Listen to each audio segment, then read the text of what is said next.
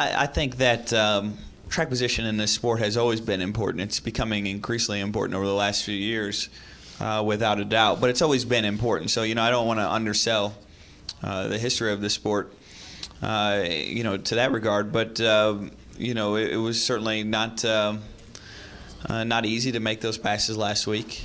And I'm not going to assume that they would be this week. Thankfully, I don't have to, as it pertains to the start of the race, and hopefully we'll be able to keep that throughout the race.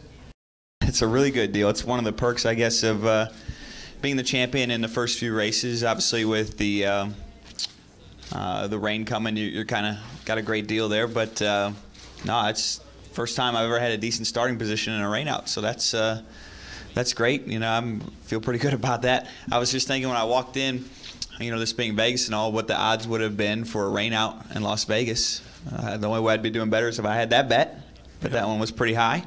I'm not sure it's specific to whether you're a front-running team or not. I mean, the more time you have, the better you're going to be. That's for sure. That's for everyone, or it should be. What I think is really important is I'm very thankful that we had the test day yesterday, because that's a big deal for us to all not go into Sunday blind.